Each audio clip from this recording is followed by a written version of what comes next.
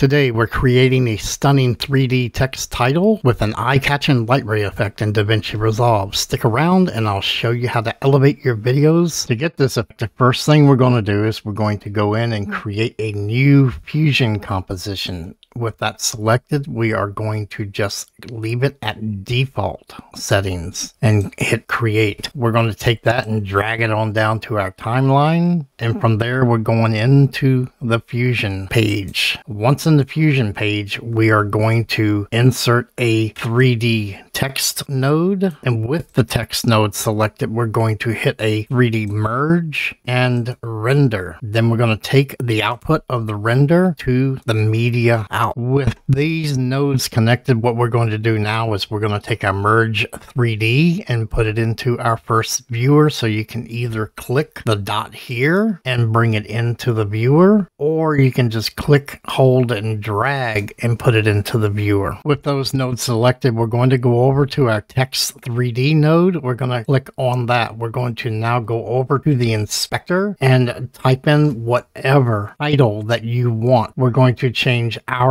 to a yellow or gold color, orange. It's all up to you. It can be blue, whatever. We're going to go out to our layout tab. We're going to drop this down to be center. The text, again, you can change the size how you want. You can change the tracking, which spaces out the letters. You want a little bit of space between these for the light rays. While you're in the text inspector, you're going to want to scroll down to extrusion. And with the extrusion selected, we're going to change the extrusion depth. In our case, we're going to go 0.075, and we're going to change the bevel depth, and we're going to go about 0.02, and we're going to change the border width to about, say for now, 0.02 as well. In just a few moments, you're going to see just how great this looks with the rays. So now with this, you're going to be able to see in the preview window, the first one, that this is sort of looking like 3D. So if you were to click this light button, now you can see that you actually have some 3D light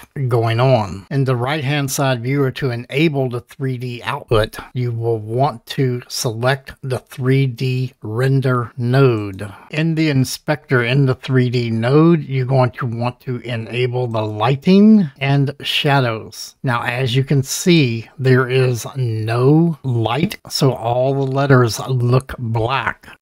So now we're going to go back and select the merge 3D node. And with that selected, we're going to go up to the toolbar and add a 3D light source. Take that and drag it down onto our node tree. From there, we're going to actually take the output of the spotlight and connect it to the merge 3D node. Making sure that we have the spotlight node selected, we're going to pull back the spotlight to shine on the 3D node to give it light. What we need to do is we need to zoom out, and to zoom out, you're going to control in the wheel that will zoom it in and zoom it out. As you zoom it out, you want to highlight the whole word. You can zoom back in a little bit. You can move this around to how you want it. From there, we're going to go up to our inspector and we're going to go to transform tab. We're going to turn on use a target. What that does is it turns on a target and anchors the light to that part of the word.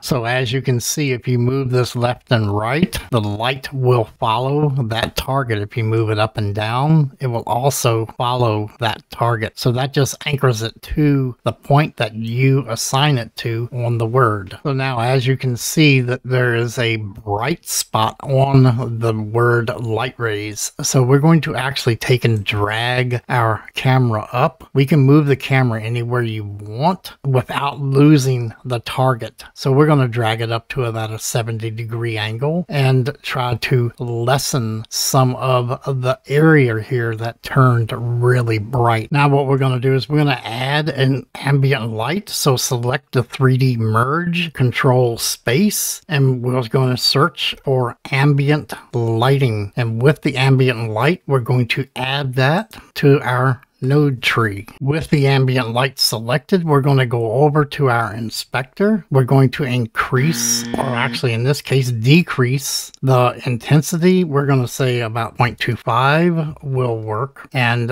that will change the way that the light rays looks. So now we're going to go over to the render 3D node, highlight that, and we're going to go control space, and we're going to add a directional blur. With the directional blur selected, we're going to go over to the inspector, and in the inspector we're going to change the type from linear to zoom.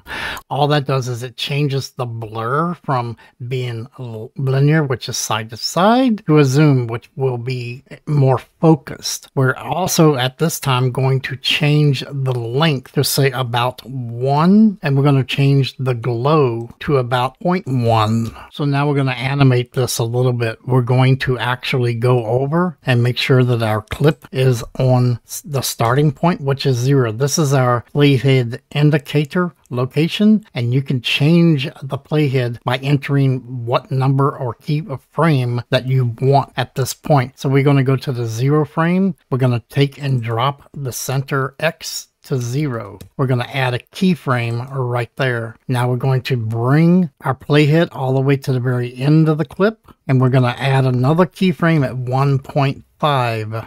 Now we're going to play this clip and see how it looks. And as you can see, it's not too bad. The only thing is, it don't look good because we're missing the title. So now we're going to fix that. So what we have to do now is we're going to take the output of the 3D node render and add it to the output of the directional blur. And with this, we will now have the title in the background and the light rays. If we play that, you will see that it looks a little better. So as you can see, it doesn't look like it's really merged properly enough. So what we're going to do is we're going to add a soft glow. So control space and enter a soft glow. Now we're going to take that, hit shift, and add it to the section from the render 3D to the merge. With the soft glow selected, we're now going to go over into the inspector and we're going to change the gain. We're going to put this at say 0.5, and then we're going to change the glow size to something about half of what it is, make it 5. Play that and you can see that it looks a little better from here. As you can see, this looks pretty good, but what we're going to do now is we're going to add some keyframes so that we can actually fade in and out the light rays. So now what we're going to want to do is we're going to go over and we're going to highlight the directional blur. Make sure that's active. We're going to go into our inspector. We're going to then change to the settings tab. Please make sure that you have your playhead set to 0. We're going to go in to the blend parameter and we're going to set the value to 0, and we're going to put a keyframe there. So now we're going to go to about a quarter of the way through. So we're going to go about to frame 30, and we're going to add another keyframe. We're going to change the value to a 1, and that will automatically create a keyframe. Now we're going to go to frame 90 and add another keyframe at 1 at that position. Now we're going to go to the end of the frame, and with our playhead at the end of the timeline, we are now going to add a keyframe, and we're going to take the blend back down to 0. With that done, we're actually going to do the exact same thing for the soft glow. We're going to highlight the soft glow, and now we're going to go up to the soft glow controls and go into the settings for soft glow. With the soft glow settings, we're going to go to the beginning of the timeline and playhead at 0. We're going to take the blend all the way down to 0, add a keyframe. So now what we're going to do is we're going to go over to frame 30 and we're going to add a keyframe at 1. Then we're going to take and go back over to frame 90 and add another keyframe. Then we're going to go to the end of the video and we're going to add another keyframe at 0. So now that when you play this back, it looks good. It fades in, it blows through the light rays, and then it fades out. Looks pretty good to us. So if you go back over to the edit tab, you can play this and now it looks good like it's supposed to. You can change any wording that you want. You can have it any title that you want. You can change to any color that you want. And when you change the text in the Fusion, it will automatically change any of the other light rays, colors, everything will follow. Hope you enjoyed this video. If you did, please like and subscribe, and you'll see the next in the series.